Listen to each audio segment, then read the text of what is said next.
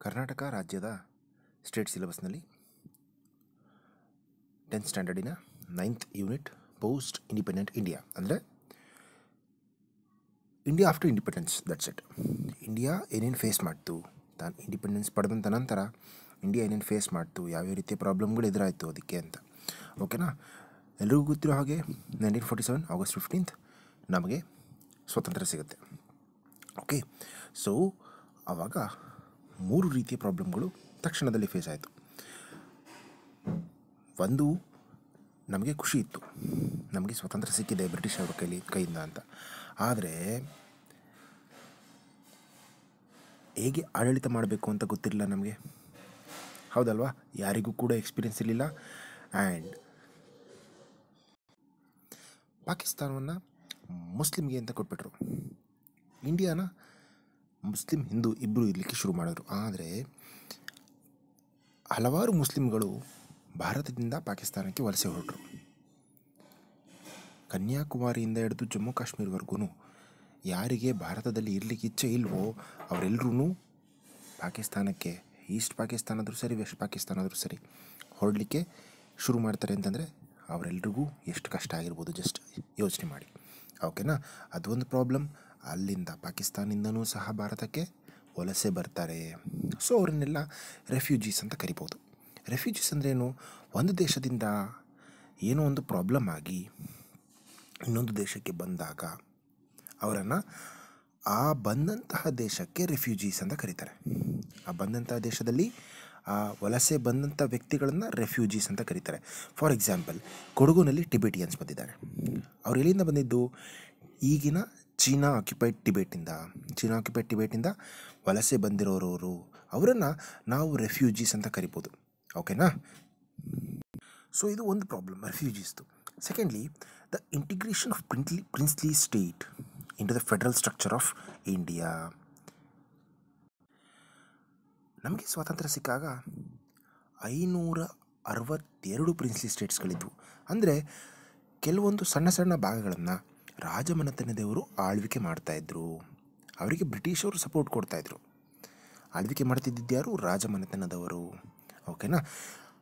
ಆ ರಾಜಮನೆತನದಿಂದ ಬ್ರಿಟಿಷರಿಗೆ ಒಂದು ಕಪ್ಪ ಸಂದಾಯ ಆಗ್ತಿತ್ತು, ಕಪ್ಪ ಕಾಣಿಕೆಯನ್ನು ಕೊಡ್ತಾಯಿದ್ರು. ಹಾಗಾಗಿ ಅವರು ಇನ್ನೂ ಉಳ್ಕೊಂಡಿದ್ದರು.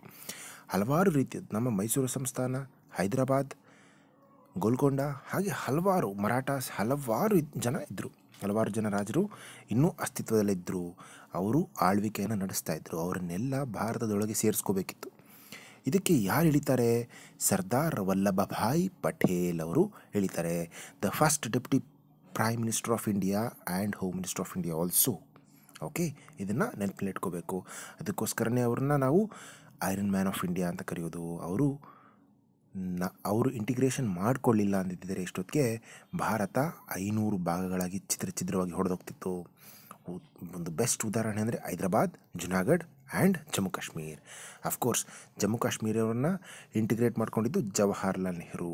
ಅದನ್ನು ನೆಕ್ಸ್ಟ್ ಇನ್ನೊಂದು ಯಾವುದಾದ್ರು ವೀಡಿಯೋದಲ್ಲಿ ಹೇಳ್ತೀನಿ. ನೆನಪಿನಲ್ಲಿರಲಿ, ನಮ್ಮನ್ನು ಸತತವಾಗಿ 100 ವರ್ಷ ಆಳ್ವಿಕೆ ಮಾಡಿದ್ದಾರೆ ಭಾರತದವ್ರನ್ನ ಬ್ರಿಟಿಷರು. 100 ವರ್ಷ, ಒಟ್ಟು 200 ವರ್ಷ ನಮ್ಮ ಜೊತೆ ಇದ್ದಾರೆ. ಅದರಲ್ಲಿ 100 ವರ್ಷ ನಮ್ಮ ಮೇಲೆ ಆಕ್ರಮಣ ಮಾಡಿ ಆಳ್ವಿಕೆ ಮಾಡಿದ್ದಾರೆ. ಓಕೆನಾ? ಆ ಆಳ್ವಿಕೆ ಮಾಡಿದಂಥ ಸಂದರ್ಭದಲ್ಲಿ ನಮ್ಮ ದೇಶಕ್ಕೆ ಯಾವುದೇ ರೀತಿಯ ಉತ್ತಮವಾದ ಕೊಡುಗೆಗಳನ್ನು ಕೊಟ್ಟಿಲ್ಲ. ಅವರು ಎಲ್ಲವನ್ನ ಇಲ್ಲಿಂದ ಬ್ರಿಟನ್ನಿಗೆ ತಗೊಂಡು ಹೋಗಿದ್ದಾರೆ. ಲಾಭ ಆಗಿದ್ದು ಯಾರಿಗೆ? ಬ್ರಿಟನ್ ಅವರಿಗೆ. ಓಕೆನಾ? ಅಲ್ಲಿಯ ವ್ಯಾಪಾರಿಗಳಿಗೆ, ಅಲ್ಲಿಯ ರಾಜಮನೆತನದವರಿಗೆ. ಬಟ್ ಭಾರತದಲ್ಲಿ ನಾವು ಪಡ್ಕೊಂಡಿದ್ದಕ್ಕಿಂತ ಕಳ್ಕೊಂಡಿದ್ದು 100 ಪಟ್ಟು ಜಾಸ್ತಿ ಇದೆ. ಓಕೆನಾ? ಸೊ ಹಾಗಿರುವಾಗ ನಮ್ಮ ದೇಶ ಬಹಳ ಬಡತನದಲ್ಲಿತ್ತು. ನಮಗೆ ಸ್ವಾತಂತ್ರ್ಯ ಸಿಕ್ಕಂಥ ಸಂದರ್ಭದಲ್ಲಿ ನಮ್ಮ ಆಯಸ್ಸು ಬರೀ 37 ವರ್ಷ ಅಂತ ಒಂದು ಕಡೆ ಉಲ್ಲೇಖ ಆಗುತ್ತೆ. ಓಕೆನಾ? ಈಗ 67 ವರ್ಷ ಇದೆ. ಒಬ್ಬ ಮನುಷ್ಯ ಸರಾಸರಿ 67 ವರ್ಷ ಬದುಕ್ತಾನೆ ಅಂತ. ಆದರೆ ನಮಗೆ ಸ್ವಾತಂತ್ರ್ಯ ಸಿಕ್ಕಂಥ ಸಂದರ್ಭದಲ್ಲಿ ನಾವು ಬರೀ 37 ವರ್ಷ ಬದುಕ್ಬೋದು ಅಂತ ಒಂದು ಸರಾಸರಿ ಅಂದಾಜಿಸಲಾಗಿತ್ತು. 4ನೇದಾಗಿ, ನಮ್ಮ ದೇಶಕ್ಕೆ ನಮ್ಮದೇ ಆದಂಥ ಒಂದು ಕಾನೂನು ಬೇಕಿತ್ತು. ಇಷ್ಟು ದಿನ ಬ್ರಿಟಿಷ್ ಅವರ ಕಾನೂನನ್ನು ನಾವು ಪಾಲನೆ ಮಾಡ್ತಾಯಿದ್ವಿ. ಆದರೆ ಈಗ ಬ್ರಿಟಿಷ್ ಅವರ ಪರ್ಮಿಷನ್ ಬೇಕಾಗಿಲ್ಲ. ಓಕೆನಾ? ಅದಕ್ಕೆ ಏನಾಗಬೇಕು? ನಮ್ಮದೇ ಆದಂಥ ಒಂದು ರೂಲ್ ಆಫ್ ಲ್ಯಾಂಡ್ ಅಥವಾ ಲಾ ಆಫ್ ದಿ ಲ್ಯಾಂಡ್ ಅಂತ ಬೇಕು. ಓಕೆನಾ. ಅದಕ್ಕೋಸ್ಕರ ನಾವು ಒಂದು ರೂಲ್ಸ್ಗಳನ್ನು ಮಾಡಬೇಕಿತ್ತು, ಜನರು ಅದ್ರ ಪ್ರಕಾರವಾಗಿ ನಡಿಬೇಕಿತ್ತು. ಅದನ್ನೇ ಸಂವಿಧಾನ ಅಂತ ಕರೆದ್ರು, ಅಂದರೆ ಕಾನ್ಸ್ಟಿಟ್ಯೂಷನ್ ಅಂತ ಕರೆದ್ರು. ಅದಕ್ಕೆ ಒಂದು ಕಾನ್ಸ್ಟಿಟ್ಯೂಷನಲ್ ಡ್ರಾಫ್ಟಿಂಗ್ ಕಮಿಟಿ ಅಂತ ಒಂದು ಸ್ಟಾರ್ಟ್ ಮಾಡಿದ್ರು. ಅದಕ್ಕೆ ಅಧ್ಯಕ್ಷರನ್ನಾಗಿ ಡಾಕ್ಟರ್ BR ಅಂಬೇಡ್ಕರ್ ಅವ್ರನ್ನ ನೇಮಕ ಮಾಡ್ತಾರೆ. ಸೊ ಆ ಕಮಿಟಿ ಅಂದರೆ ಹಲವಾರು ಜನ ಮೇಧಾವಿಗಳಿರ್ತಾರೆ. ಮೇಧಾವಿಗಳು ಅಂದರೆ ಅದ್ರ ಬಗ್ಗೆ ತಿಳ್ಕೊಂಡಿರೋರು, ಕಾನೂನಿನ ಬಗ್ಗೆ ತಿಳ್ಕೊಂಡಿರೋರು ಅವರು ಇರ್ತಾರೆ ಆ ಕಮಿಟಿನಲ್ಲಿ. ಅವರೆಲ್ಲ ಸೇರ್ಕೊಂಡು ಏನು ಮಾಡ್ತಾರೆ, ಎಲ್ಲ ದೇಶಗಳಿಗೂ ಸುತ್ತಾಡಿ ಯಾವ ದೇಶದಲ್ಲಿ ಉತ್ತಮವಾದ ಲಾ ಇದೆ ಓಕೆನಾ ಅನ್ನೋದನ್ನು ಹುಡುಕಿ ಅದು ನಮ್ಮ ದೇಶಕ್ಕೆ ಅಪ್ಲೈ ಆಗುತ್ತಾ, ನಮ್ಮ ದೇಶಕ್ಕೆ ಅಪ್ಲೈ ಆದರೆ ಯಾವ್ಯಾವ ರೀತಿಯ ಪರಿಣಾಮ ಬೀರುತ್ತೆ ಅಂತೆಲ್ಲ ನೋಡ್ಕೊತಾರೆ. ಸೊ ಅದನ್ನೆಲ್ಲ ತಂದು ಒಂದು ಡ್ರಾಫ್ಟ್ ಮಾಡ್ತಾರೆ. ಡ್ರಾಫ್ಟ್ ಅಂದರೆ ಏನಿಲ್ಲ, ಒಂದು ಫೈಲ್ ಮಾಡ್ತಾರೆ ಅಂತ ಅಂದ್ಕೊಳ್ಳಿ. ಓಕೆನಾ. ಸರಿ, ಡ್ರಾಫ್ಟ್ ಮಾಡಿದ ನಂತರ ಅದನ್ನು ಒಪ್ಪಿಗೆ ಪಡೆದ್ರು. ಓಕೆನಾ. ಸೊ 1950ಗೆ ನಮ್ಮ ದೇಶದ ಸಂವಿಧಾನ ಚಾಲ್ತಿ ಆಯಿತು. 1949ನಲ್ಲಿ ಇದರ ಒಪ್ಪಿಗೆಯನ್ನು ಪಡಿತಾರೆ. January 26, 1950ನಲ್ಲಿ ಇದು ಚಾಲ್ತಿ ಆಯಿತು. ಆವತ್ತೇ ನಮ್ಮ ದೇಶಕ್ಕೆ ರಿಪಬ್ಲಿಕ್ ಡೇ ಅಂತ ಹೇಳಿದ್ರು. ನಮ್ಮ ದೇಶದ ಸಂವಿಧಾನ ಅತ್ಯಂತ ದೊಡ್ಡ ಲಿಖಿತ ಸಂವಿಧಾನ, return constitution in the world, the biggest return constitution in the world, ನೆನಪಲ್ಲಿರಲಿ. So ಈ ಸಂವಿಧಾನದ ಪ್ರಕಾರ ಎಕ್ಸಿಕ್ಯೂಟಿವ್, ಲೆಜಿಸ್ಲೇಟಿವ್, ಜುಡಿಷಿಯರಿ ಅಂತ 3 ರೀತಿಯ ಭಾಗವನ್ನಾಗಿ ವಿಂಗಡಿಸ್ಕೊಂಡ್ರು. ಎಕ್ಸಿಕ್ಯೂಟಿವ್ ಅಂದರೆ ಲಾಗಳನ್ನು ಮಾಡ್ತಾರಲ್ಲ ಅವರನ್ನು ಲೆಜಿಸ್ಲೇಟಿವ್ ಅಂತ ಕರೀತಾರೆ. ಯಾರು ಲಾಗಳನ್ನು ಮಾಡ್ತಾರೆ, for example parliament. Next executive, parliament ಮಾಡಿದಂಥ ಲಾನ ಜಾರಿಗೆ ತರಬೇಕು, ಅವರು ಎಕ್ಸಿಕ್ಯೂಟಿವ್. ಸೊ ಇವೆರಡೂ ಸರಿಯಾಗಿ ನಡೀತಾ ಇದೆಯಾ ಅಂತ ನೋಡ್ಕೊಳ್ಳೋರು ಯಾರು, ಜುಡಿಷಿಯರಿ ಅಂದರೆ ಕೋರ್ಟ್, ಸುಪ್ರೀಂ ಕೋರ್ಟ್, ಹೈಕೋರ್ಟ್, ಎಲ್ಲ ರೀತಿಯ ಕೋರ್ಟ್ಗಳು ಬರ್ತವೆ. ಲಾಯರ್ಸ್ ಬರ್ತಾರೆ, ಜಡ್ಜಸ್ ಬರ್ತಾರೆ, ಅವರೆಲ್ಲ ಜುಡಿಷಿಯರಿಗೆ ಸೇರ್ಕೊತಾರೆ. ಫಿಫ್ತ್ಲಿ, India had to protect it's freedom from that was after years struggle from its enemy. So ಒಂದು ಸೆಕ್ಯೂರಿಟಿ ಬೇಕಿರುತ್ತೆ. ನಮ್ಮ ದೇಶದ ಹೊರಗಿನ ಎನಿಮೀಸ್ಗಳಿಂದ ನಮ್ಮನ್ನು ಕಾಪಾಡಬೇಕಲ್ವಾ, ಅದಕ್ಕೋಸ್ಕರ ಮಿಲ್ಟ್ರಿ ಬೇಸನ್ನು ಮಾಡ್ಕೊತಾರೆ. ಒಂದು ಸ್ಟ್ರಾಂಗ್ ಮಿಲ್ಟ್ರಿ, ಪವರ್ಫುಲ್ ಕಂಟ್ರಿ ಆಗುತ್ತೆ. At present India is the largest standing military in the world. Okay, ನಮ್ಮ ದೇಶದಲ್ಲಿ ಅತಿ ಹೆಚ್ಚು ಜನಸಂಖ್ಯೆ ಇರೋದು ಮಿಲ್ಟ್ರಿನಲ್ಲಿ. ಇವಾಗ ಸ್ಟ್ಯಾಂಡಿಂಗ್ ಮಿಲ್ಟ್ರಿ ಅಂದರೆ ಎಷ್ಟು ಮಿಲ್ಟ್ರಿ ಪರ್ಸನಲ್ಸ್ಗಳು ಅತಿ ಹೆಚ್ಚು ಇರೋದು ನಮ್ಮ ದೇಶದಲ್ಲೇ, ಬೇರೆ ಇನ್ಯಾವ ದೇಶದಲ್ಲೂ ಇಲ್ಲ. ಮುಂಚೆ ಚೈನಾ ಇತ್ತು, ಈಗ ಚೈನಾ ಕೂಡ ಕಡಿಮೆ ಆಗಿದೆ, ನಮ್ಮ ದೇಶದಲ್ಲೇ ಜಾಸ್ತಿ ಇದೆ. ಸಿಕ್ಸ್ತ್ಲಿ, since gender caste based discrimination was natural in Indian society, ಒಂದು ಸೋಷಿಯಲ್ ಫ್ಯಾಬ್ರಿಕೇಷನ್ ಮಾಡಲಿಕ್ಕೆ ಅದು ಇರಬಾರ್ದು. ನಮ್ಮ ದೇಶದಲ್ಲಿ ಎಲ್ಲರೂ ಸಮಾನರು ಅಂತ ಹೇಳಲಿಕ್ಕೋಸ್ಕರ ಕಾನ್ಸ್ಟಿಟ್ಯೂಷನ್ ಹೇಳುತ್ತೆ. ಅದೇ ರೀತಿ ಒಂದು ಸಮಾಜ ಉತ್ತಮವಾಗಿ ಬೆಳಿಬೇಕು ಅಂದರೆ ಡಿಸ್ಕ್ರಿಮಿನೇಷನ್ ಇರಬಾರ್ದು. ಕ್ಯಾಸ್ಟ್ ಡಿಸ್ಕ್ರಿಮಿನೇಷನ್ ಆಗಲಿ, ಜೆಂಡರ್ ಡಿಸ್ಕ್ರಿಮಿನೇಷನ್ ಆಗಲಿ ಇರಬಾರ್ದು. ಸ್ತ್ರೀ ಪುರುಷ ಇಬ್ಬರಿಗೂ ಸಮಾನವಾದ ಹಕ್ಕಿರುತ್ತೆ, ಅದನ್ನು ನೆನಪಿನಲ್ಲಿ ಇಟ್ಕೋಬೇಕು. ಅದೇ ಲಾರ್ಜೆಸ್ಟ್ ಡೆಮೊಕ್ರೆಟಿಕ್ ಕಂಟ್ರಿಯ ಒಂದು ಸತ್ವ. ಓಕೆನಾ. And India successfully faced all these challenges and emerged as the largest democratic country of the world. ನೆನಪಲ್ಲಿರಲಿ, ನಮ್ಮ ದೇಶನೇ largest democratic country in the world. ಚೀನಾದಲ್ಲಿ ಅತ್ಯಂತ ಹೆಚ್ಚು ಜನಸಂಖ್ಯೆ ಇರಬಹುದು, ಆದರೆ ಅದು ಕಮ್ಯುನಿಸ್ಟ್ ರಾಷ್ಟ್ರ. ಕಮ್ಯುನಿಸಮ್, ಕ್ಯಾಪಿಟಲಿಸಮ್, ಡೆಮೊಕ್ರಸಿ, ಫೆಡರಲಿಸಮ್ ಎಲ್ಲವನ್ನ ಬೇರೆ ಒಂದು ವಿಡಿಯೋದಲ್ಲಿ ಹೇಳ್ತೀನಿ. ಓಕೆ, ಸೊ ಇಷ್ಟರಲ್ಲಿ ಒಂದು ಇಶ್ಯೂವನ್ನು ತಗೊಂಡು ಇವಾಗ ಮಾತಾಡೋಣ. Communal violence. ನೆನಪಿನಲ್ಲಿರಲಿ, ಇಡೀ ವರ್ಲ್ಡ್ನಲ್ಲಿ ಅತಿ ಹೆಚ್ಚು ಜನರು ಸತ್ತಿರೋದು ಕಮ್ಯುನಲ್ ವೈಲೆನ್ಸಿಂದ. ಯಾವುದರಿಂದ? ಕಮ್ಯುನಲ್ ವೈಲೆನ್ಸಿಂದ, ಯುದ್ಧಗಳಿಂದಲ್ಲ, ಕಮ್ಯುನಲ್ ವೈಲೆನ್ಸಿಂದ ಅತಿ ಹೆಚ್ಚು ಜನ ಸತ್ತಿದ್ದಾರೆ. ಇಂಡಿಯಾದಲ್ಲೂ ಸಹ ಇದರ ಹೊರತಾಗೇನೂ ಇಲ್ಲ. ಇಂಡಿಯಾದಲ್ಲೂ ಅತಿ ಹೆಚ್ಚು ಜನ ಸತ್ತಿರೋದು ಕಮ್ಯುನಲ್ ವೈಲೆನ್ಸಿಂದನೇ. ಕಮ್ಯುನಲ್ ವೈಲೆನ್ಸ್ ಪೊಲಿಟಿಕಲಿನೂ ಆಗಿರ್ಬೋದು ಅಥವಾ ಒಂದು ಭಾವನೆಗಳಿಗೆ ಸಂಬಂಧಪಟ್ಟಿದ್ದು ಕೂಡ ಆಗಿರ್ಬೋದು. ಓಕೆನಾ. Next, India is A country of many religion. ಯಾಕೆ ಅಂತಂದರೆ ನಮ್ಮ ದೇಶಕ್ಕೆ ಹಲವಾರು ರೀತಿಯ ರಾಜರು ಹಲವಾರು ರೀತಿಯ ಜಾಗಗಳಿಂದ ಬಂದು ದಂಡೆತ್ತಿ ಬಂದ ನಂತರ ಅವರ ಒಂದು ಸಂಸ್ಕೃತಿ ನಮ್ಮ ದೇಶದಲ್ಲಿ ಬೆರೀತಾ ಹೋಗುತ್ತೆ. ಓಕೆನಾ. ನಮ್ಮ ದೇಶದಲ್ಲಿ ಭಾಷೆಗಳೇ ಅತಿ ಹೆಚ್ಚು ಸಂಖ್ಯೆಯಲ್ಲಿದೆ, 90ಕ್ಕಿಂತ ಹೆಚ್ಚು ಭಾಷೆಗಳಿದ್ದಾವೆ ನಮ್ಮ ದೇಶದಲ್ಲೇ. ಓಕೆನಾ. ಕಂಡು ಹಿಡಿದಿರೋದು ಇನ್ನೂ ಅತಿ ಹೆಚ್ಚು ಭಾಷೆಗಳಿದ್ದಾವೆ. ಓಕೆನಾ. Regional languages are many in our country. ಅತಿ ಹೆಚ್ಚು ಈ ಕಮ್ಯುನಲ್ ವೈಲೆನ್ಸ್ಗಳು ಕಂಡಿರೋದು ಅಂದರೆ ನಾರ್ದರ್ನ್ ಇಂಡಿಯಾದಲ್ಲಿ ಅತಿ ಹೆಚ್ಚು ಕಮ್ಯುನಲ್ ವೈಲೆನ್ಸ್ಗಳಾಗಿದ್ದಾವೆ, ಜೊತೆಗೆ ಅತಿ ಹೆಚ್ಚು ಜನ ಸತ್ತಿದ್ದಾರೆ communal ವೈಲೆನ್ಸ್ಗಳಿಂದ. Okay, Gandhiji was in ನೌಕ್ಲಿ and other places in the meeting with the victims ಕನ್ಸೋಲಿಂಗ್ them. ನಮ್ಮ ದೇಶ ಸ್ವತಂತ್ರ ಬಂದಂತಹ ಸಂಭ್ರಮದಲ್ಲಿದ್ದರೆ ಗಾಂಧೀಜಿಯವರು ಏನು ಮಾಡ್ತಿದ್ರು, ಎಲ್ಲೆಲ್ಲಿ ಕಮ್ಯುನಲ್ ವೈಲೆನ್ಸಿನ ವಿಕ್ಟಿಮ್ಸ್ಗಳು ಅಂದರೆ ಕಮ್ಯುನಲ್ ವೈಲೆನ್ಸಿನ ತೊಂದರೆಯಿಂದ ಸತ್ತಿರುವಂತಹ ಜನಗಳನ್ನು ಮೀಟ್ ಮಾಡಿಕೊಂಡು ಅಲ್ಲಿ ಹೋಗಿ ಅವ್ರ ಜೊತೆ ದುಃಖವನ್ನು ಹಂಚ್ಕೋತಿದ್ರು ಅಂತ ಒಂದು ಕಡೆ ಉಲ್ಲೇಖ ಆಗುತ್ತೆ. ಸ್ವಾತಂತ್ರ್ಯ ಬಂದಂತಹ ಒಂದು ತಿಂಗಳಲ್ಲಿ ಹಲವಾರು ಕಮ್ಯುನಲ್ ವೈಲೆನ್ಸ್ಗಳನ್ನು ನೋಡಿದಂಥ ನೆಹರು ಅವ್ರಿಗೂ ಸಹ ಈ ದೇಶವನ್ನು ಸೆಕ್ಯುಲರ್ ಕಂಟ್ರಿಯಾಗಿ ಮಾಡಲಿಕ್ಕೆ ಯೋಚನೆ ಮಾಡ್ತಾರೆ. ಸೆಕ್ಯುಲರ್ ಕಂಟ್ರಿ ಅಂದರೆ ಏನು? ಸೆಕ್ಯುಲರ್ ಕಂಟ್ರಿ ಅಂದರೆ ಯಾವುದೇ ಒಂದು ಧರ್ಮ ಅಥವಾ ರಿಲಿಜಿಯನ್ ಪ್ರಾಮುಖ್ಯತೆ ಇರಲ್ಲ, ಅದೊಂದಕ್ಕೆ ಪ್ರಾಮುಖ್ಯತೆ ಇರಲ್ಲ. ಫಾರ್ ಎಕ್ಸಾಂಪಲ್ ಪಾಕಿಸ್ತಾನ ತಗೊಳ್ಳಿ, ಪಾಕಿಸ್ತಾನಲ್ಲಿ ಮುಸ್ಲಿಂ ಮೆಜಾರಿಟಿ, ಅಲ್ಲಿ ಮುಸ್ಲಿಮ್ದೇ ಎಲ್ಲ ನಡೆಯೋದು, ಕಾನೂನು ಸಹ ಮುಸ್ಲಿಂ ಪರವಾಗೇ ಇರುತ್ತೆ. ಸೌದಿ ಅರೇಬಿಯಾ ಮುಸ್ಲಿಂ ಕಂಟ್ರಿ, ಅದನ್ನೆಲ್ಲ ಕಮ್ಯುನಲ್ ಕಂಟ್ರಿ ಅಂತ ಕರೀತಾರೆ. ಏನು? Communal country. ನೆನಪಲ್ಲಿರಲಿ, ಕಮ್ಯುನಿಸ್ಟ್ ಬೇರೆ, ಕಮ್ಯುನಲ್ ಬೇರೆ. ಅದನ್ನು ಕಮ್ಯುನಲ್ ಕಂಟ್ರಿ ಅಂತಾರೆ. ಒಂದು ಧರ್ಮವನ್ನು ಎತ್ತಿ ಹಿಡಿಯೋದನ್ನು ಕಮ್ಯುನಲ್ ಕಂಟ್ರಿ ಅಂತ ಕರೀತಾರೆ. ಓಕೆನಾ? ಯಾವ ದೇಶ ಯಾವುದೇ ಧರ್ಮವನ್ನು, ಎಲ್ಲ ಧರ್ಮವನ್ನು ಸರಿಸಮವಾಗಿ ನೋಡುತ್ತಲ್ಲ, ಅದನ್ನು ಸೆಕ್ಯುಲರ್ ಕಂಟ್ರಿ ಅಂತ ಕರೀತಾರೆ.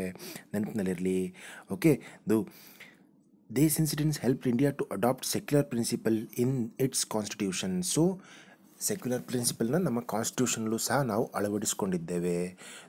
Leaders like Maulana Abdul Kalam Azad and Khan Abdul Gaffar Khan oppose the idea of Pakistan partition ಮಾಡಲೇಬೇಡಿ ಅಂತ ಅವ್ರು ಅಪೋಸ್ ಮಾಡ್ತಾರೆ. They could not stop the partition of India, but ಅದರಿಂದ ಯಾರಿದ್ರು? ಮೊಹಮ್ಮದ್ ಅಲಿ ಜಿನ್ನಾ ಇದ್ದರು. ನಮಗೆ ಪಾರ್ಟಿಷನ್ ಆಗಲೇಬೇಕು ಅಂತ ಇತ್ತು. ಮುಸ್ಲಿಂ ಲೀಗ್ ಇತ್ತು. ಹಲವಾರು ರೀತಿಯ ಮುಸಲ್ಮಾನರು ಅದನ್ನು ಒಪ್ಕೊಂಡು ಭಾರತದಿಂದ ಪಾಕಿಸ್ತಾನವನ್ನು ತಯಾರು ಮಾಡ್ತಾರೆ. ಇವನ್ ನಾವು the communal clashes have continued. ಈಗಲೂ ಸಹ ಕಮ್ಯುನಲ್ ಕ್ಲಾಶಸ್ ನಡೀತಾನೆ ಇದೆ. The Indians need to understand this intention to the constitution live accordingly. Okay, so ಭಾರತೀಯರೆಲ್ಲರೂ ಅರ್ಥ ಮಾಡ್ಕೋಬೇಕು, ಕಮ್ಯುನಲ್ ವೈಲೆನ್ಸ್ ಮಾಡಬಾರ್ದು. ಸೊ ನಮ್ಮ ದೇಶದ ಒಂದು ಸಾಮ್ಯತೆಗೆ ಅದು ಧಕ್ಕೆ ತರುತ್ತೆ, ಸಂವಿಧಾನಕ್ಕೆ ಧಕ್ಕೆ ತರುತ್ತೆ ಅಂತ ಜನರೆಲ್ಲ ಅರ್ಥ ಮಾಡ್ಕೋಬೇಕು. ಸೊ ನೆಕ್ಸ್ಟ್ ಬರೋದೇ ಇನ್ನೊಂದು ಪ್ರಾಬ್ಲಮ್, ರೆಫ್ಯೂಜಿ ಕ್ರೈಸಿಸ್. ನಿಮಗಾಗಲೇ ಹೇಳಿದೆ, ನಮ್ಮ ದೇಶದಲ್ಲಿರುವಂಥ ಮುಸಲ್ಮಾನರು ಮುಕ್ಕಾಲು ಭಾಗಕ್ಕಿಂತ ಹೆಚ್ಚು ಮಂದಿ ಭಾರತವನ್ನು ತೊರೆದು ಪಾಕಿಸ್ತಾನಕ್ಕೆ, ಈಸ್ಟ್ ಪಾಕಿಸ್ತಾನ ಅಥವಾ ವೆಸ್ಟ್ ಪಾಕಿಸ್ತಾನಕ್ಕೆ ಹೋಗ್ಲಿಕ್ಕೆ ಶುರು ಮಾಡ್ತಾರೆ. ಹಾಗೆಯೇ ಆ ದೇಶದಿಂದ ಪಾಕಿಸ್ತಾನ ಅಂತ ಇಟ್ಕೊಳ್ಳಿ. ಇವಾಗ ಆ ಪಾಕಿಸ್ತಾನದಿಂದ ನಮ್ಮ ದೇಶಕ್ಕೆ ಹಿಂದೂಗಳು ಹಲವಾರು ಸಂಖ್ಯೆಯಲ್ಲಿ, ಲಕ್ಷಾಂತರ ಸಂಖ್ಯೆಯಲ್ಲಿ ನಮ್ಮ ದೇಶಕ್ಕೆ ಬರಲಿಕ್ಕೆ ಶುರು ಮಾಡ್ತಾರೆ. ಓಕೆ, ನೆಕ್ಸ್ಟ್ ಅವರ ಜಾಗ, ಮನೆ ಎಲ್ಲವನ್ನ ಬಿಟ್ಟು ಇನ್ನೊಂದು ದೇಶಕ್ಕೆ, ಗೊತ್ತಿಲ್ಲದೆ ಇರುವಂಥ ದೇಶಕ್ಕೆ ಬರೋದು ಅಂದರೆ ಸುಮ್ಮನೆ ಅಲ್ಲ. Okay, around 6 million refugees arrived in India. Crisis ballooned in the beginning, but by 1951 most of the refugees from West Pakistan were taken care of. West Pakistan ಅಂದರೆ ಇವಾಗಿನ ಪಾಕಿಸ್ತಾನ್, ಈಸ್ಟ್ ಪಾಕಿಸ್ತಾನ್ ಅಂದರೆ ಇವಾಗಿನ ಬಾಂಗ್ಲಾದೇಶ್. ನೆನಪಿನಲ್ಲಿರಲಿ ಅದು. ಓಕೆನಾ? 1951ಗೆ ವೆಸ್ಟ್ ಪಾಕಿಸ್ತಾನ್ ಇಂದ ಬರ್ತಿದ್ದಂಥ ರೆಫ್ಯೂಜೀಸ್ನ ನಮ್ಮ ದೇಶದಲ್ಲಿ ಇರಿಸ್ಕೊಂಡು ಅವರಿಗೆ ಇಂಡಿಯನ್ ಅಂತ ಒಂದು ದರ್ಜೆಯನ್ನು ಕೊಡ್ತಾರೆ. ಆದರೆ ಈಸ್ಟ್ ಪಾಕಿಸ್ತಾನಿಂದನೂ ಸಹ ಜನಗಳು ಬರಲಿಕ್ಕೆ ಶುರು ಮಾಡ್ತಾರೆ. ಓಕೆನಾ? ಅದೇ ಈಸ್ಟ್ ಪಾಕಿಸ್ತಾನ ಅಂದರೆ ಈಗಿನ ಬಾಂಗ್ಲಾದೇಶ್. ಓಕೆನಾ? ಸೊ 1971ವರೆಗೂ ಅದು ಕಂಟಿನ್ಯೂ ಆಗ್ತಾನೆ ಬರುತ್ತೆ. ಯಾಕಂದರೆ ಈಸ್ಟ್ ಪಾಕಿಸ್ತಾನವನ್ನು ಕಂಟ್ರೋಲ್ ಮಾಡ್ತಿದ್ದವ್ರು ಯಾರು? ಸೇಮ್ ಪಾಕಿಸ್ತಾನ ಅವರೇನೆ. ಓಕೆನಾ? ಸೊ ಆವಾಗ ಏನಾಗುತ್ತೆ, ದ ಬೆಂಗಾಲ್ ವಿಮೋಚನಾ ಮೂಮೆಂಟ್ ಅಂತ ಒಂದು ಸ್ಟಾರ್ಟ್ ಆಗುತ್ತೆ ಇಂಡಿಯಾದಲ್ಲಿ. ಅಲ್ಲಿ ಏನಂತಂದರೆ, ಇಂಡಿಯಾ ಗೌರ್ಮೆಂಟು ಅಲ್ಲಿಂದ ಬಂದಂಥ ರೆಫ್ಯೂಜಿಗೆ ಟ್ರೈನ್ ಮಾಡಲಿಕ್ಕೆ ಶುರು ಮಾಡುತ್ತೆ. ಯಾಕಂದರೆ ನಮ್ಮ ದೇಶಕ್ಕೆ ಆಗಲೇ ಪಾಕಿಸ್ತಾನಿಂದ ಹಲವಾರು ರೆಫ್ಯೂಜಿಸ್ಗಳು ಬಂದಿದ್ದರು. ಈಗ ಈಸ್ಟ್ ಪಾಕಿಸ್ತಾನಿಂದನೂ ಬರಲಿಕ್ಕೆ ಶುರು ಮಾಡಿದ್ರೆ ಅವ್ರಿಗೆಲ್ಲ ಎಲ್ಲಿ ನಾವು ಜಾಗ ಕೊಡೋದು? ಹೇಗೆ ಮಾಡಲಿಕ್ಕಾಗತ್ತೆ? ಹೌದಲ್ವಾ? ಅದಕ್ಕಾಗಿ ನಾವೇನು ಮಾಡಿದ್ವಿ, ಬೆಂಗಾಲ್ ವಿಮೋಚನಾ ಮೂಮೆಂಟ್ ಅಂತ ಸ್ಟಾರ್ಟ್ ಮಾಡಿದ್ವಿ. ಅದರಿಂದ ಏನಾಗುತ್ತೆ, ಈ ಈಸ್ಟ್ ಪಾಕಿಸ್ತಾನ್ ಅಂತ ಏನಿತ್ತು ಅದನ್ನು ಪಾಕಿಸ್ತಾನ ಕಪಿಮುಷ್ಟಿಯಿಂದ ಬಿಡಿಸ್ಲಿಕ್ಕೆ ಅದು ಹೆಲ್ಪ್ ಮಾಡುತ್ತೆ. ಸೊ ಅಲ್ಲಿಂದ ಬಂದಂಥ ರೆಫ್ಯೂಜೀಸ್ಗೆ ನಾವು ಟ್ರೈನ್ ಮಾಡಿದ್ವಿ, ಅವ್ರ ಕೈಲಿ ಗನ್ಗಳನ್ನು ಕೊಟ್ವಿ, ಆ ದೇಶದ ಮೇಲೆ ಯುದ್ಧವನ್ನು ಸಾರಿಸಿದ್ವಿ. ಯುದ್ಧ ಅಂದರೆ ಇಂಟರ್ನಲ್. ಓಕೆನಾ? ಇಂಟರ್ನಲ್ ಯುದ್ಧ ನಡೆಯುತ್ತದು. ಆಗೇನಾಗುತ್ತೆ, ಬೆಂಗಾಲ್ ಈಸ್ಟ್ ಪಾಕಿಸ್ತಾನ ಅಂತ ಏನಿತ್ತು ಅದನ್ನು ಬಾಂಗ್ಲಾದೇಶ್ ಅಂತ ಘೋಷಣೆ ಮಾಡಿಕೊಂಡ್ರು. ಈ ಈಸ್ಟ್ ಪಾಕಿಸ್ತಾನ ಅಥವಾ ಬಾಂಗ್ಲಾದೇಶಿಂದ ಬಂದಂಥ ರೆಫ್ಯೂಜಿಗಳಿಗೆ ಬೆಂಗಾಲಿ ಭಾಷೆ ಗೊತ್ತಿತ್ತು. ಸೊ ಅವ್ರು ಏನು ಮಾಡ್ತಾರೆ, ಈಗಿನ ವೆಸ್ಟ್ ಬೆಂಗಾಲ್ ನಮ್ಮ ದೇಶದ ಒಂದು ರಾಜ್ಯ, ಅದು ಅಲ್ಲಿಗೆ ಬಂದು ಸೆಟ್ಲ್ ಆಗೋಕ್ಕೆ ಶುರು ಆಗ್ತಾರೆ. ಓಕೆನಾ. ಹಲವಾರು ರೀತಿಯ ಜನರು ಬಂದು ಹಲವಾರು ರೀತಿಯ ಪ್ರದೇಶಗಳಲ್ಲಿ ಬಂದು ಸೆಟ್ಲ್ ಆಗೋಗ್ತಾರೆ. ಯಾಕಂದರೆ ಅವ್ರಿಗೆ ಬೆಂಗಾಲಿ ಭಾಷೆ ಗೊತ್ತಿತ್ತು. ಇಲ್ಲಿ ನಮ್ಮ ದೇಶದವ್ರು ಯಾರು, ಈಸ್ಟ್ ಪಾಕಿಸ್ತಾನವ್ರು ಯಾರು ಅಂತ ನಮಗೆ ಗೊತ್ತೇ ಆಗಲಿಲ್ಲ. ಈಗಲೂ ಸಹ ನಮಗೆ ಅಲ್ಲಿ ಒಂದು ಪ್ರಾಪರ್ ಬಾರ್ಡ್ರನ್ನ ಕಟ್ಕೊಳ್ಳಿಕ್ಕೆ ಸಾಧ್ಯ ಆಗಿಲ್ಲ. ಯಾಕಂದರೆ ಅದು ಒಂದು ದೊಡ್ಡ ಕಾಡು ಪ್ರದೇಶ. ಹಾಗೆಯೇ ಅಲ್ಲಿ ಗಂಗಾ ನದಿ ಹರಿಯುತ್ತೆ, ಬ್ರಹ್ಮಪುತ್ರ ನದಿ ಹರಿಯುತ್ತೆ. ಹಾಗಾಗಿ ಅಲ್ಲಿ ನಾವು ಬಾರ್ಡರ್ಗಳನ್ನು ಸರಿಯಾಗಿ ಕಟ್ಕೊಳ್ಳಿಕ್ಕೆ ಆಗಿಲ್ಲ. ಓಕೆನಾ. ಈಗಲೂ ಸಹ ಅಲ್ಲಿಂದ ವಲಸೆ ಬರುವಂಥ ಸಂಖ್ಯೆ ಹೆಚ್ಚೇ ಇದೆ. ಈ ಕೇಸ್ ಟಿಬೆಟ್ ಇಂದನೂ ಬಂದಂಥವ್ರಿಗೆ ಆಗತ್ತೆ. ಯಾವಾಗ ಚೈನಾ ಟಿಬೆಟನ್ನು ಆಕ್ರಮಣ ಮಾಡ್ಕೊಳ್ಳುತ್ತೋ ಅಲ್ಲಿಂದ ಲಕ್ಷಾಂತರ ಮಂದಿ ನಮ್ಮ ದೇಶಕ್ಕೆ ಓಡಿ ಬರ್ತಾರೆ ರೆಫ್ಯೂಜಿಗಳಾಗಿ. ಓಕೆನಾ. ರೆಫ್ಯೂಜಿಗಳಂದರೆ ಆ ದೇಶದಲ್ಲಿ ಎಲ್ಲವನ್ನೂ ಬಿಟ್ಟು ಇಲ್ಲಿಗೆ ಓಡಿ ಬರುವುದಂಥದ್ದು. ಓಕೆನಾ. ಆದರೆ ಭಾರತದವರು ಅವರಿಗೂ ಸಹ ಇಲ್ಲಿ ಸ್ಥಳವನ್ನು ಕೊಡ್ತಾರೆ. ನಮ್ಮ north eastern States, Assam, Mizoram, Meghalaya, Manipur ಅಲ್ಲೆಲ್ಲ ಕೊಡ್ತಾರೆ. ಅದೇ ಥರ ಕರ್ನಾಟಕದಲ್ಲೂ ಒಂದು ಪ್ರದೇಶವನ್ನು ಕೊಟ್ಟಿದ್ದಾರೆ. The government of Karnataka also sanctioned 3000 acres of land to Tibetan refugees at ಬೈಲ್ಕುಪ್ಪೆ. Okay. ಬೈಲ್ಕುಪ್ಪೆಯಲ್ಲಿ ಒಂದು ಜಾಗವನ್ನು 3000 ಎಕರೆ ಜಾಗವನ್ನು ಅವರಿಗೆ ಮೀಸಲಾಗಿ ಇಡ್ತಾರೆ. ಅಲ್ಲಿ ಇವಾಗ ಒಂದು ಟಿಬೇಟಿಯನ್ ಕಲ್ಚರನ್ನು ನಾವು ನೋಡ್ಬೋದು ಬೈಲ್ಕುಪ್ಪೆನಲ್ಲಿ, ಅಂದರೆ ಕೊಡಗು ಹತ್ರ ಇದೆ. ಸೊ ಇದೆಲ್ಲ ಆದ್ರೂ ಸಹ ನಮ್ಮ ದೇಶದಲ್ಲಿ ಏನು ಹೆಚ್ಚು ಮಾಡಿದೆ ಅಂತಂದರೆ ನಮ್ಮ ದೇಶದ ಕಲ್ಚರಲ್ ಡೈವರ್ಸಿಟಿಯನ್ನು ಹೆಚ್ಚು ಮಾಡಿದೆ. ಓಕೆ. ಇನ್ನೂ ಹಲವಾರು ರೀತಿಯ ಕಲ್ಚರ್ಗಳು ನಮ್ಮ ದೇಶಕ್ಕೆ ಬಂದು ಸೇರಿಕೊಂಡಿದೆ. ನೆಕ್ಸ್ಟ್ ಪ್ರಾಬ್ಲಮ್, ಗವರ್ನಮೆಂಟ್ ಹೇಗೆ ಫಾರ್ಮೇಷನ್ ಮಾಡಬೇಕು, ಹೇಗೆ ರನ್ ಮಾಡಬೇಕು ಅನ್ನೋದು ಪ್ರಾಬ್ಲಮ್ ಶುರು ಆಗುತ್ತೆ. ಇಂಡಿಯಾಗೆ ಇಂಡಿಪೆಂಡೆನ್ಸ್ ಸಿಕ್ಬಿಟ್ಟಿದೆ, ಅದನ್ನು ದಿಕ್ಕು ದಿವಾಳಿ ಇಲ್ಲದೆ ಇರೋ ಹಾಗೆ ಎಲ್ಲ ಒಂದೊಂದು ದಿಕ್ಕಲ್ಲಿ ಹೋಗಲಿಕ್ಕೆ ಶುರು ಮಾಡ್ತಾರೆ. ಯಾಕಂದರೆ ನಮ್ಮ ದೇಶದ ಜನಸಂಖ್ಯೆ ಅತಿ ಹೆಚ್ಚು, ನೆನಪಿನಲ್ಲಿರಲಿ. ಓಕೆನಾ. When the first independence was declared on August 15, 1947, an ಇಂಟರ್ಮ್ government was formed. ಒಂದು ತಾತ್ಕಾಲಿಕವಾದ ಗವರ್ಮೆಂಟ್ಸ್ ಫಾರ್ಮ್ ಆಗುತ್ತೆ. ಓಕೆನಾ. Lord mountain became the governor general of India. Governor general of India lord Mount baton ಆಗ್ತಾನೆ. ಓಕೆನಾ. ಅಂದರೆ ಈಗಿನ ಪ್ರೆಸಿಡೆಂಟ್ ಅಂತ ಅರ್ಥ ಮಾಡ್ಕೊಳ್ಳಿ. ಓಕೆನಾ. Next, Jawaharlal Nehru became the first prime minister of India. ಓಕೆನಾ. On 26th January 1950 the constitution was adopted. ನಾನು ಹೇಳಿದೆ 1949 ಕಾನ್ಸ್ಟಿಟ್ಯೂಷನನ್ನು ಅಕ್ಸೆಪ್ಟ್ ಮಾಡ್ಕೊತಾರೆ. ಓಕೆ. ಇದಿರಲಿ ಅಂತ ಅದನ್ನು ಅಡಾಪ್ಟ್ ಮಾಡ್ಕೊಳ್ಳೋದು ಯಾವಾಗ, 1950 January 26th. ಓಕೆನಾ. Indian constitution was adopted. When the implementation of the constitution, doctor Babu Rajendra Prasad became the first president of India.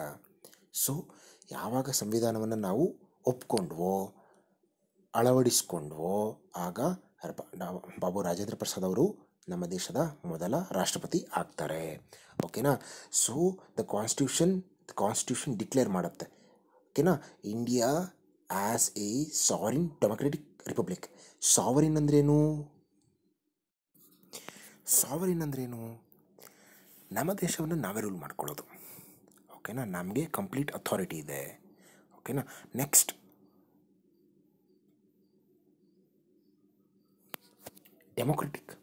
Democratic ಅಂದರೆ ನಮ್ಮ ಲೀಡರನ್ನು ನಾವೇ ಆಯ್ಕೆ ಮಾಡ್ಕೊತೀವಿ. ಅಂದರೆ ನಮ್ಮ ದೇಶದ ಜನರೇ ಆಯ್ಕೆ ಮಾಡ್ಕೊತಾರೆ.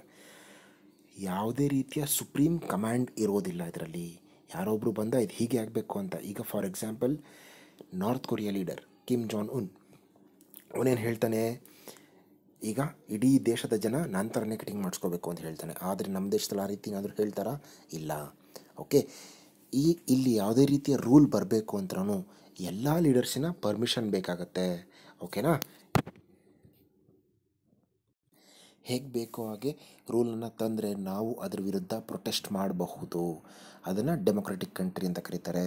ಅದಾದಮೇಲೆ ರಿಪಬ್ಲಿಕ್ ಅಂದರೆ ನಾವು ನಮ್ಮ ದೇಶದಲ್ಲಿ ಯಾವುದೇ ರೀತಿಯ ಕಾನೂನನ್ನು ಲಾಗು ಮಾಡಬೇಕಾದ್ರೂ ನಮಗೆ ಯಾವುದೇ ರೀತಿಯ ಬೇರೆ ದೇಶದ ರಾಜರ ಹತ್ರ ಅಥವಾ ಬೇರೆ ದೇಶದ ಪ್ರೆಸಿಡೆಂಟ್ ಆಗಲಿ, ಪ್ರೈಮ್ ಮಿನಿಸ್ಟರ್ ಆಗಲಿ, ಅವ್ರ ಹತ್ರ ಪರ್ಮಿಷನ್ ತಗೊಳ್ಳೋ ಅವಶ್ಯಕತೆ ಇರೋದಿಲ್ಲ. ಓಕೆನಾ. ನಾವು ನಮ್ಮ ರೂಲನ್ನು ಮಾಡಲಿಕ್ಕೆ ನಾವು ಸ್ವತಂತ್ರರು. ನಾವೇನು ಬೇಕೋ, ನಮ್ಮ ಜನಕ್ಕೆ ಏನು ಬೇಕೋ, ನಮ್ಮ ದೇಶಕ್ಕೆ ಏನು ಬೇಕೋ ಅದನ್ನು ನಾವು ಮಾಡ್ಕೋಬಹುದು. ಅದಕ್ಕೆ ಯಾವುದೇ ರೀತಿಯ ಪರ್ಮಿಷನ್ ಬೇಕಾಗಿಲ್ಲ. Okay, next litre through 42nd amendment of the constitution. Amendment ಅಂದರೆ ಗೊತ್ತಿದೆ ನಿಮಗೆ, ಕಾನ್ಸ್ಟಿಟ್ಯೂಷನಲ್ಲಿ ಕಾಲಕ್ಕೆ ತಕ್ಕ ಹಾಗೆ, ಜನರಿಗೆ ತಕ್ಕ ಹಾಗೆ ಅಲ್ಪ ಸ್ವಲ್ಪ ಮಾರ್ಪಾಡು ಮಾಡ್ಕೊತಾ ಹೋಗೋದು. ಸೊ ಅದನ್ನು ಅಮೆಂಡ್ಮೆಂಟ್ ಅಂತ ಕರೀತಾರೆ. 42ನೇ ಅಮೆಂಡ್ಮೆಂಟ್ ಆಗತ್ತೆ ಎಷ್ಟನೇ ಇಸ್ವಿಯಲ್ಲಿ? ಓಕೆ, 1976ನಲ್ಲಿ. ಯಾರ ಕಾಲದಲ್ಲಿ? ಇಂದಿರಾ ಗಾಂಧಿಯವರ ಕಾಲದಲ್ಲಿ. ಇಂದಿರಾ ಗಾಂಧಿಯವರ ಕಾಲದಲ್ಲಿ ಆ ಸಾವರಿನ್ ಡೆಮೊಕ್ರೆಟಿಕ್ ರಿಪಬ್ಲಿಕ್ಗೆ ಇನ್ನೂ 2 ಪದವನ್ನು ಸೇರಿಸ್ತಾರೆ, ಸೆಕ್ಯುಲರ್ ಸೋಷಿಯಲಿಸ್ಟ್ ಅಂತ. ಓಕೆನಾ? ಸೆಕ್ಯುಲರ್ ಅಂದರೆ ನೆನಪಿರಲಿ, ನಮ್ಮ ದೇಶದಲ್ಲಿ ಇರುವಂಥ ಎಲ್ಲ ಧರ್ಮಗಳು ಒಂದೇ, ಯಾವುದೇ ಧರ್ಮಕ್ಕೆ ಅತಿ ಹೆಚ್ಚು ಪ್ರಾಮುಖ್ಯತೆಯನ್ನು ಕೊಡೋದಿಲ್ಲ ಅಂತ. ಹಾಗೂ ಸೋಷಿಯಲಿಸ್ಟ್ ಅಂದರೆ ಬಡವರು ಮತ್ತು ಶ್ರೀಮಂತರ ಮಧ್ಯೆ ಇರುವಂತಹ ಒಂದು ಅಂತರವನ್ನು ತೆಗೆದುಹಾಕಲಿಕ್ಕೆ ಸೋಷಿಯಲಿಸ್ಟ್ ಪದವನ್ನು ಉಪಯೋಗಿಸ್ತಾರೆ. ಅದು ಒಂದೊಂದು ದೇಶದಲ್ಲಿ ಒಂದೊಂದು ಥರ ಇದೆ. ಓಕೆನಾ? Next, litre government of India followed the independence foreign policy. Independent foreign ಪಾಲಿಸಿನೂ ಕೂಡ ಶುರು ಮಾಡ್ಕೊಳ್ಳುತ್ತೆ. ಹೇಗೆ ಅಂತಂದರೆ, ನಮಗೆ ಬೇಕಾದಂತಹ ಪಾಲಿಸಿಯನ್ನು ನಾವು ಸ್ಟಾರ್ಟ್ ಮಾಡ್ಕೊತೀವಿ. ಈಗ ನಾವು ಅಮೇರಿಕದ ಪರನೂ ನಿಲ್ಲಿಲ್ಲ, ರಷ್ಯಾ ಪರನೂ ನಿಲ್ಲಿಲ್ಲ. ಸ್ವತಂತ್ರ ಬಂದ ಸಮಯದಲ್ಲಿ ರಷ್ಯಾ ಅಂದರೆ USSR, ಎರಡರ ಪರನೂ ನಿಲ್ಲಿಲ್ಲ. ನಾವೇ ಸ್ವತಂತ್ರವಾಗಿ ನಮ್ಮ ಫಾರಿನ್ ಪಾಲಿಸಿಯನ್ನು ಲಾಗು ಮಾಡಲಿಕ್ಕೆ ಶುರು ಮಾಡಿದ್ವಿ. Adopted parliamentary type of democracy. So ನಮ್ಮ ದೇಶದಲ್ಲಿ ಪಾರ್ಲಿಮೆಂಟ್ರಿ ಟೈಪ್ ಆಫ್ ಡೆಮೊಕ್ರಸಿಯನ್ನು ಸ್ಥಾಪನೆ ಮಾಡ್ಕೊಂಡ್ವಿ. ಪಾರ್ಲಿಮೆಂಟ್ರಿ ಡೆಮೊಕ್ರಸಿ ಅಂದ್ರೇನು? The constitution drafting committee studied various constitution of the world. So parliament elected by the people. Parliament elected by the people ಅಂದರೆ MPಗಳು, member of the parliament, MPs ಏನಿರ್ತಾರೆ ಅವರನ್ನು elect ಮಾಡೋದು ಯಾರು? People's. ಅಂದರೆ lower ಹೌಸ್ನಲ್ಲಿ, ಲೋಕಸಭೆಯಲ್ಲಿ. ಈಗ ನರೇಂದ್ರ ಮೋದಿ ಒಬ್ಬರು MPನೇ. ಓಕೆನಾ? ಹಾಗೇ ಹಲವಾರು ರೀತಿಯ MPಗಳಿದ್ದಾರೆ. ಅಮಿತ್ ಶಾ MP, ರಾಹುಲ್ ಗಾಂಧಿ MP, ಅವರೆಲ್ಲರೂ MPಗಳು. ಅವರೆಲ್ಲ ಎಲ್ಲಿರ್ತಾರೆ? ಪಾರ್ಲಿಮೆಂಟ್ ಹೌಸ್ನಲ್ಲಿ ಕೂತ್ಕೊತಾರೆ. ಪಾರ್ಲಿಮೆಂಟ್ ಹೌಸಲ್ಲಿ 3 ಥರ ಒಂದು ಸಿಸ್ಟಮ್ ಇದೆ, ಅದನ್ನು 3 ಸೇರಿ ಪಾರ್ಲಿಮೆಂಟ್ ಅಂತ ಕರೀತಾರೆ. ಲೋಕಸಭಾ, ರಾಜ್ಯಸಭಾ, ಪ್ರಧಾನಮಂತ್ರಿ, ಇವು 3 ಸೇರಿ ಪಾರ್ಲಿಮೆಂಟ್ ಅಂತ ಕರೀತಾರೆ. ನಾವು ಯಾವುದೇ ರೂಲನ್ನು ಪಾಸ್ ಮಾಡಬೇಕು ಅಂದ್ರೂ, ಯಾವುದೇ ಲಾನ ತರಬೇಕು ಅಂತಂದ್ರೂ ಇವು 3 ಮನೆಗಳಲ್ಲಿ ಅದು ಅಂಗೀಕಾರಗೊಳ್ಳಲೇಬೇಕು. ಮೊದಲು ರಾಜ್ಯಸಭೆ ಅಥವಾ ಲೋಕಸಭೆಯಲ್ಲಿ ಪಾಸ್ ಮಾಡಿ ನೆಕ್ಸ್ಟ್ ಇನ್ನೊಂದು ಮನೆಗೆ ಹೋಗಿ ಅಲ್ಲೂ ಪಾಸ್ ಆಗಬೇಕು. ಕೊನೆಯದಾಗಿ ರಾಷ್ಟ್ರಪತಿಗಳ ಹತ್ರ ಹೋಗಿ ಅವರು ಸಿಗ್ನೇಚರ್ ಹಾಕಿದ್ರೆ ಮಾತ್ರ ಒಂದು ರೂಲ್ ಅಥವಾ ಲಾ ಆಗಲಿಕ್ಕೆ ಸಾಧ್ಯ. ಓಕೆನಾ? ಇದಾದಮೇಲೆ ಇನ್ನೊಂದು ಪ್ರಾಬ್ಲಮ್ ಮೇಲೆ ಡಿಸ್ಕಸ್ ಮಾಡ್ಬೋದು. ಯಾವುದದು? Integration of princely States. ನಿಮಗೆ ನೆನಪಿದೆ, 562 ಪ್ರಿನ್ಸ್ಲಿ ಸ್ಟೇಟ್ಸ್ಗಳಿದ್ವು ನಮಗೆ ಬ್ರಿಟಿಷರು ಸ್ವಾತಂತ್ರ್ಯವನ್ನು ಕೊಟ್ಟಾಗ ಅಥವಾ ನಾವು ಸ್ವಾತಂತ್ರ್ಯವನ್ನು ಪಡ್ಕೊಂಡಾಗ. ಏನಾಗುತ್ತೆ, ಹಲವಾರು ರೀತಿಯ ರಾಜರಿಗೆ, ಅಂದರೆ ಎಲ್ಲ ರಾಜರಿಗೂ ಒಂದು ಆಕ್ಸೆಷನ್, ಇನ್ಸ್ಟ್ರೂಮೆಂಟ್ ಆಫ್ ಆಕ್ಸೆಷನ್ ಅನ್ನೋದು ಒಂದನ್ನು ಕೊಡ್ತಾರೆ. ಏನಪ್ಪ ಆಕ್ಸೆಷನ್ ಅಂದರೆ, ಅವರೇ ಒಪ್ಕೋಬೇಕು, ನಾವು ಇಲ್ಲ ಪಾಕಿಸ್ತಾನ್ಗೆ ಹೋಗಬೇಕು, ಇಲ್ಲ ಇಂಡಿಯಾದಲ್ಲಿ ಉಳ್ಕೋತೀವಿ, ಇಲ್ಲ ಇಂಡಿಪೆಂಡೆಂಟಾಗಿ ಉಳ್ಕೋತೀವಿ ಅಂತ 3 ಆಪ್ಷನ್ಗಳನ್ನು ಬ್ರಿಟಿಷರು ಕೊಡ್ತಾರೆ. ಆದರೆ ಇಂಡಿಯಾದವ್ರು ಏನು ಮಾಡ್ತಾರೆ? ಇನ್ಸ್ಟ್ರೂಮೆಂಟ್ ಆಫ್ ಆಕ್ಸೆಷನ್ ಅಂದರೆ ಆ ರಾಜರೇ ಒಪ್ಪಿ ಸಹಿ ಮಾಡಬೇಕು, ನಾವು ಇಂಡಿಯಾದಲ್ಲೇ ಉಳ್ಕೊತೀವಿ ಅಂತ. ಯಾಕಂದರೆ ನಮ್ಮ ಇಂಡಿಯಾದೊಳಗೇನೆ ಆ ಜಾಗ ಇರೋದ್ರಿಂದ ಅವ್ರೇನು ಮಾಡಬೇಕು? ಒಪ್ಕೋಬೇಕು. ಆ ರೀತಿಯಾದಂತಹ ಒಂದು ಆಫರನ್ನು ಕೊಡ್ತಾರೆ. ಅದ್ರ ಬದಲಾಗಿ ನಮ್ಮ ಇಂಡಿಯನ್ ಗೌರ್ಮೆಂಟ್ ಏನು ಮಾಡುತ್ತೆ? ಅವರಿಗೆ ಪೆನ್ಷನ್ ಅಥವಾ ಒಂದು ರಾಯಲ್ಟಿ ಅನ್ನೋ ಒಂದು ಹೆಸರಿನಲ್ಲಿ ದುಡ್ಡನ್ನು ಕೊಡ್ತಾರೆ. ಅದ್ರ ಜೊತೆಗೆ ಆ ಸ್ಟೇಟ್ಸ್ಗೆ ಎಷ್ಟು ಆದಾಯ ಬರ್ತಿತ್ತೋ ಅಷ್ಟು ಆದಾಯವನ್ನು ಗೌರ್ಮೆಂಟ್ ಆಫ್ ಇಂಡಿಯಾ ಕೊಡ್ತೀನಿ ಅಂತ ಒಪ್ಕೊಳ್ಳುತ್ತೆ. ಓಕೆನಾ? ಆದರೆ ಅದು 1971ನಲ್ಲಿ ಕ್ಯಾನ್ಸಲ್ ಆಗುತ್ತೆ. ಯಾವ ರಾಜರಿಗೂ ಇನ್ನು ಮುಂದೆ ದುಡ್ಡು ಕೊಡೋದಿಲ್ಲ ಅಥವಾ ರಾಯಲ್ಟಿ ಹಣ ಕೊಡೋದಿಲ್ಲ ಅಂತ ಕ್ಯಾನ್ಸಲ್ ಮಾಡ್ತಾರೆ. ಸೊ ಹೀಗೆ ಇನ್ಸ್ಟ್ರೂಮೆಂಟ್ ಆಫ್ ಆಕ್ಸೆಷನ್ ಜಾರಿಗೆ ತಂದಾಗ ಅಥವಾ ಕೊಟ್ಟಾಗ ಗೌರ್ಮೆಂಟ್ ಆಫ್ ಇಂಡಿಯಾ 3 ಸ್ಟೇಟ್ಸ್ಗಳಿಂದ ಅತಿ ಹೆಚ್ಚು ಅಪೋಸಿಷನ್ ಬರುತ್ತೆ. ಯಾವುದ್ಯಾವುದು? Junagadh, Jammu and Kashmir, Hyderabad States. So ಈ 3 ಸ್ಟೇಟ್ಸ್ಗಳಿಂದ ಅತಿ ಹೆಚ್ಚು ಆಪೋಸಿಷನ್ ಬರುತ್ತೆ.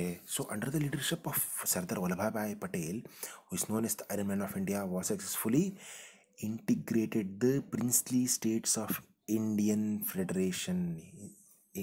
Integrated the princely states to Indian Federation. So ಅದರಲ್ಲಿ ಮೊದಲನೇದು ಜುನಾಗಢ, ಇವಾಗಿನ ಗುಜರಾತ್ನಲ್ಲಿರೋದು. The Nawab of the princely States had sign the agreement to join the state of Pakistan. ನಾನು ಪಾಕಿಸ್ತಾನಕ್ಕೆ ಸೇರ್ಕೋತೀನಿ ಅಂತ ಜುನಾಗಢಿನ ನವಾಬ್ ಏನು ಮಾಡ್ತಾನೆ, ಅಗ್ರಿಮೆಂಟಿಗೆ sign ಮಾಡಿಬಿಟ್ಟಿರ್ತಾನೆ. His citizens ರಿವೋಲ್ಟೆಡ್ against him and flooded the streets. The king fled from the kingdom.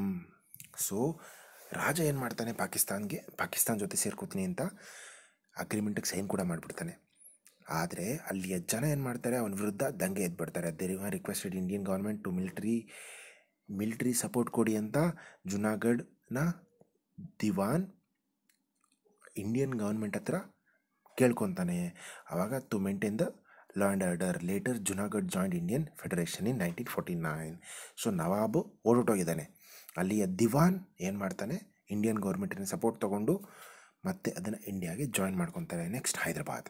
The princely state was ruled by Nizam. Okay, ಜುನಾಗಢಲ್ಲಿ ನವಾಬ್, ಇಲ್ಲಿ Nizam. Okay, he wanted to remain independent and refuse to join independent India. ಓಕೆನಾ. ಮೀನ್ while under the leadership of communists and the farmer of the state revolted against the Nizam and Zamindars. So farmers ಮತ್ತು communist party ಲೀಡರ್ಸ್ಗಳು revolt against the Nizams and zamindars. The people angry with the cruel army called ರಜಾಕರ್ಸ್ ಅನ್ನೋ ಒಂದು cruel army ವಿರುದ್ಧ ಇವರು ದಂಗೆ ಎದ್ದೇಳ್ತಾರೆ. ಯಾವ ರೀತಿ ಅಂತ ಇನ್ನೊಂದು ವಿಡಿಯೋದಲ್ಲಿ ಹೇಳ್ತೀನಿ ಬೇಕಾದರೆ. ಓಕೆನಾ. Next Hyderabad. The government of India scent it's military to fight Hyderabad and defeated the Nizam and integrated Hyderabad into India in 1948. Vallabhbhai Patel could find a solution to this with his firm decision. So ಅವ್ರ firm ಡಿಸಿಷನಿಂದ ನಮ್ಮ ದೇಶದೊಳಗೆ ಹೈದರಾಬಾದನ್ನು ಇದನ್ನು ಅನೆಕ್ಸೇಷನ್ ಅಂತ ಕೂಡ ಬೇಕಾದರೆ ಹೇಳ್ಬೋದು. ಓಕೆನಾ. So next, ಯಾಕಂದರೆ ಒಬ್ಬ ರಾಜನನ್ನು ಡಿಫೀಟ್ ಮಾಡಿ ಅವನ ರಾಜ್ಯವನ್ನು ಇಂಟಿಗ್ರೇಟ್ ಮಾಡ್ಕೊಳ್ಳೋದಿದೆಯಲ್ಲ, ಅದನ್ನು ಅನೆಕ್ಸೇಷನ್ ಅಂತ ಕರೀತಾರೆ. ಬಟ್ ಬೇರೆ ಹೆಸರನ್ನು ಕೂಡ ಕೊಡ್ಬೋದು. ಓಕೆನಾ.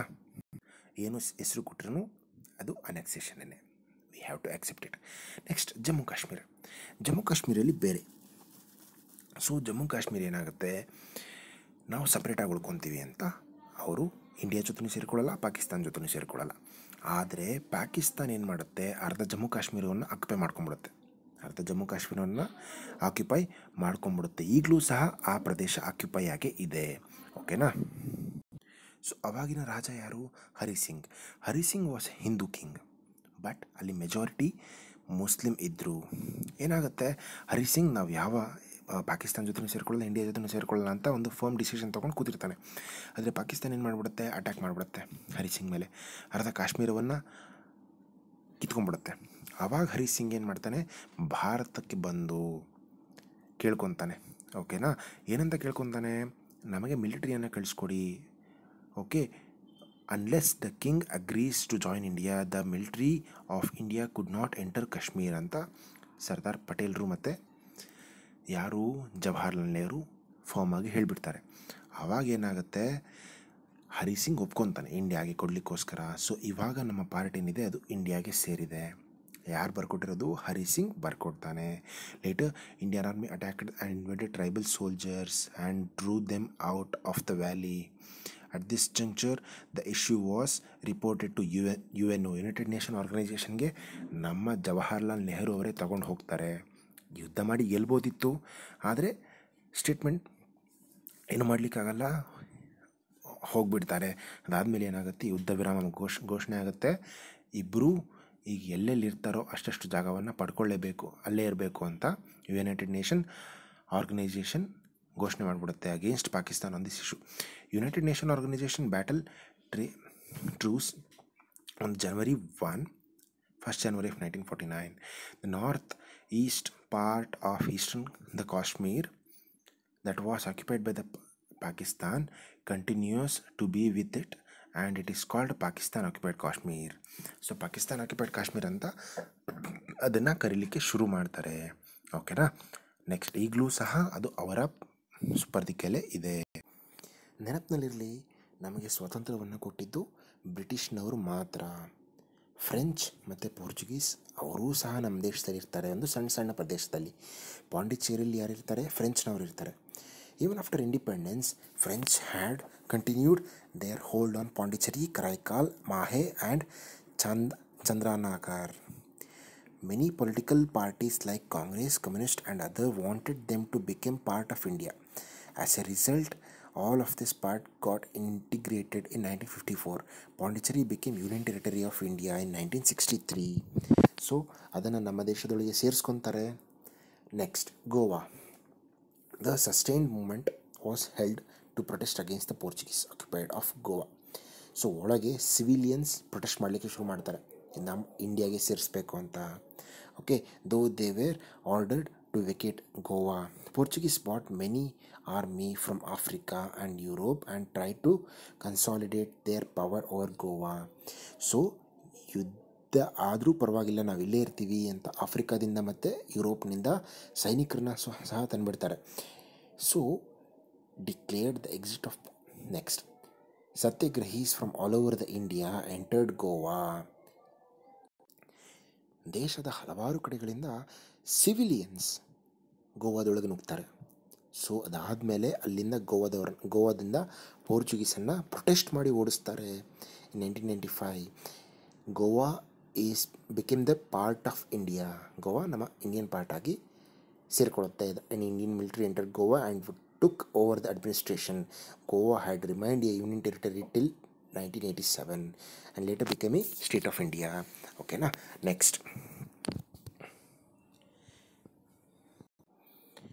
ಆದರೆ ಇದು ಇಲ್ಲಿಗೆ ಹೋಗಲಿಲ್ಲ, ಇನ್ನೂ ಸಹ ಸ್ಟೇಟ್ಸ್ಗಳನ್ನು ಮಾಡಬೇಕಿತ್ತು ನಮ್ಮ ದೇಶದಲ್ಲಿ.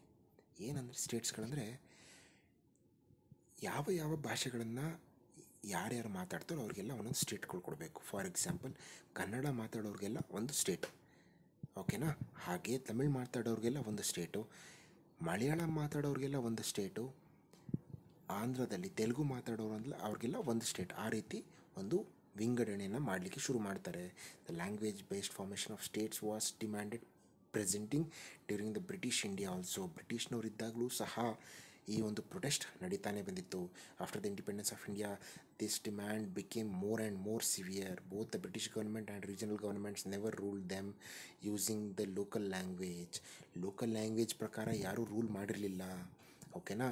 ಸೊ ಆದರೆ ಯಾವಾಗ ಸ್ವತಂತ್ರ ಸಿಕ್ತೋ, ನಮ್ಮ ದೇಶದಲ್ಲಿ ನಾವೇ ಆಳ್ವಿಕೆ ಮಾಡಲಿಕ್ಕೆ ಶುರು ಮಾಡ್ಕೊಂಡ್ವೋ, ಆವಾಗ ಒಂದು ಲೋಕಲ್ ರೀಜನಲ್ ಲ್ಯಾಂಗ್ವೇಜ್ ಅವರೇ ಆ ರೀಜನ್ನ ರೂಲ್ ಮಾಡಬೇಕು ಅನ್ನೋ ಒಂದು ಕಾನ್ಸೆಪ್ಟನ್ನು ಅತಿ ಹೆಚ್ಚಾಗಿ ಹೇಳಲಿಕ್ಕೆ ಶುರು ಮಾಡಿದರು. Formation of States based on languages was desired.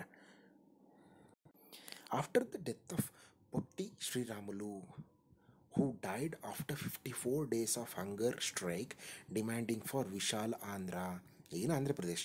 Okay, the demand for language-based state recognition went up. So demand ಅವ್ರ ಸತ್ತ ನಂತರ ಇನ್ನೂ ಹೆಚ್ಚಾಗ್ಬಿಡುತ್ತೆ demand. As a result, Andhra Pradesh was formed in 1953. So in 1953, recognition of state commission was formed. Mr. Faisal Ali became the president. ಆ ಕಮಿಟಿಗೆ president ಅವರು. KM ಪನ್ನಿಕ್ಕರ್ and HM Kunzru became the member and based on the report of the commission, States Recognition Act was brought into effect. According to this act, 14 states and 6 union territories were formed. Okay, first ಇವ್ರು ಮಾಡಿದ್ದು 14 States ಮತ್ತು 6 union ಟೆರಿಟರಿಯನ್ನು ಸ್ಥಾಪನೆ ಮಾಡ್ಕೊತಾರೆ. Next, Karnataka speaking region part of various princely States. ನಮ್ಮ Karnataka speaking reason ಹಲವಾರು princely ಸ್ಟೇಟ್ಸ್ಗಳಲ್ಲಿ ಹಂಚಿಕೆಯಾಗಿತ್ತು. For example, Mysuru, Maratha, Golconda, Hyderabad, ಈ ಕಡೆ ಬಂದರೆ ಕೆಳಗಡೆ ಕೇರಳಗೂ ಸಹ ಸೇರಿಕೊಂಡಿತ್ತು. ಅದನ್ನೆಲ್ಲ ಇಂಟಿಗ್ರೇಟ್ ಮಾಡಿದ್ರು. ಅದನ್ನು ಏನಂತ ಕರೀತಾರೆ? The demand was integrated all these people into the Mysuru ಸಂಸ್ಥಾನ, ಮೈಸೂರು ಸ್ಟೇಟ್ ಅಂತ ಕರೀತಾರೆ. Came into existence. The demand for the integrate all these people into one state was ಪ್ರಿವಿಲೆಂಟ್. Okay, they had formed ಅಖಿಲ ಕರ್ನಾಟಕ ರಾಜ್ಯ ನಿರ್ಮಾಣ ಪರಿಷತ್ ಆ್ಯಂಡ್ ಡಿಮ್ಯಾಂಡೆಡ್. ಫೈನಲಿ ಇನ್ 1956 ವಿಶಾಲ Mysuru state came into existence. ವಿಶಾಲ ಮೈಸೂರು, ನಮ್ಮ ಮೊದಲ ಕರ್ನಾಟಕದ ಮುಂಚಿನ ಹೆಸರು ವಿಶಾಲ ಮೈಸೂರು. ಓಕೆನಾ. ಆ ನಂತರದಲ್ಲಿ ಇನ್ 1973 it was renamed as Karnataka. ನಾವು ದೇರ್ ಆರ್ 29 ಸ್ಟೇಟ್ಸಾ ನೋಡಿ, 7 ಯೂನಿಯನ್ ಟೆರಿಟರೀಸು ಅಲ್ಲ, 29 ಸ್ಟೇಟ್ಸು ಅಲ್ಲ. ಇವಾಗ ಎಷ್ಟು ಸ್ಟೇಟ್ಸ್ ಇದೆ ಅಂತ ನೋಡಿ, ಎಷ್ಟು ಯೂನಿಯನ್ ಟೆರಿಟರೀಸ್ ಇದೆ ಅಂತ ನೋಡಿ. ಅದು ನಿಮಗೆ ಹೋಮ್ವರ್ಕ್. ಯಾಕಂದರೆ ಇವಾಗ ಎರಡು ಹೊಸ ಯೂನಿಯನ್ ಟೆರಿಟರೀಸ್ಗಳು ಬಂದಿದ್ದಾವೆ. ಯಾವುದ್ಯಾವುದು? ಲಡಾಖ್ ಮತ್ತು ಜಮ್ಮು, ಎರಡು ರೀತಿಯ ಹೊಸ ಯೂನಿಯನ್ ಟೆರಿಟರೀಸ್ಗಳು ಬಂದಿದ್ದಾವೆ. ಅದನ್ನು ಗಮನಿಸಿ. ಓಕೆನಾ. ಎಷ್ಟು ಸ್ಟೇಟ್ಸ್ ಇದೆ ಇವಾಗ ಜಮ್ಮು ಕಾಶ್ಮೀರ ಹೋದ್ಮೇಲೆ ಇಲ್ಲಿ ಎಷ್ಟು ಸ್ಟೇಟ್ಸ್ ಇರಬೇಕು ಅಂತ ನೋಡಿ. It may be question for your 10th exam. Okay, fill in the ಬ್ಲ್ಯಾಂಕ್ಸಲ್ಲಿ ಬೇಕಾದ್ರೂ ಕೇಳ್ಬೋದು. ಯಾಕಂದರೆ ಇದೇ ವರ್ಷ ಆಗಿರೋದು, ಕರೆಂಟ್ ಅಫೇರ್ಸ್ ಆಗಿದೆ. So be careful, find that answer to my question. Thank you.